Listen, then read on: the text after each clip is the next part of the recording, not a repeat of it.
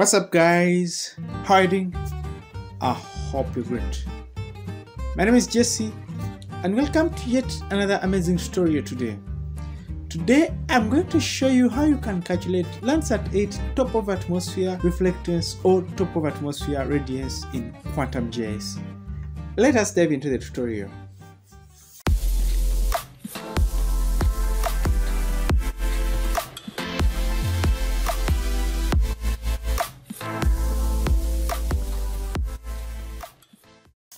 So the first thing that you have to do is to download your Landsat 8 data. So this is a Landsat 8 compressed file. So the next thing that I'm going to do is that I'll come to plugin, manage and install plugins, and then make sure you have this plugin installed, RS&GIS. If you don't have it, install it. Then after installing it, this is its icon. So what you have to do is you just have to come and click on this plugin, and then this plugin can actually be used to compute a number of outputs. So as you see, you select the raw data input. So I'll use a compressed file.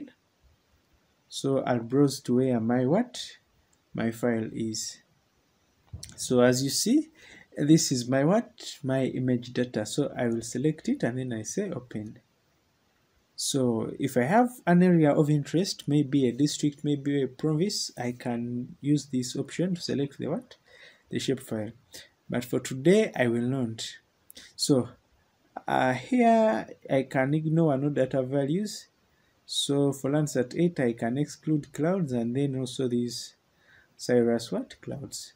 So the outputs, remember, I'm interested in the top of atmosphere reflectance, and then as well as the top of atmosphere radiance. So I'll select the TOF for the deep blue band, the blue green for and also for the near infrared. So if you need all these products, you can just go on and tick them, but for me I'll only select a few. Actually, I don't need for deep blue. Let me untick it, and then I go on. So if you need other products such as NDVI, NDWI, Landsat temperature, you can go on to do what? To select these outputs. So after that, you just have to click start processing. As soon as you press that option, a new file will be created, as you see here. And then that's where all the outputs are going to be to be put. So to monitor the progress, you just have to keep your eyes on on this command window. So after some time, as you see, you can see here process completed, and then you can see here ready to go again. That means the algorithm has been able to run and then finish your outputs. So I will close it, and then I'll open this file, and then I'll go to the outputs.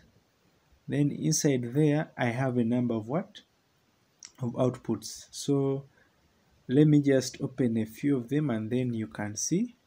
So I come to layer, add raster layer.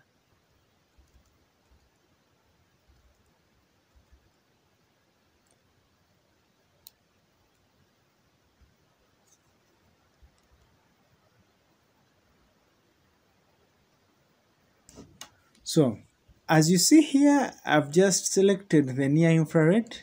I've been able to compute the reflectance. As you see, this is the reflectance, and it ranges from 0.03 to 0.33.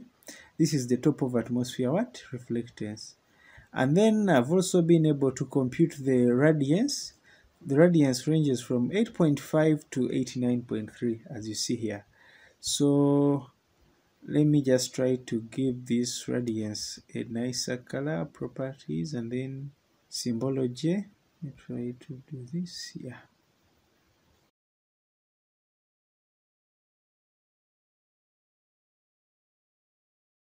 So guys, that's how you can compute the top of atmosphere reflectance and then the radiance easily using QuantumGIS. Thank you for watching this video.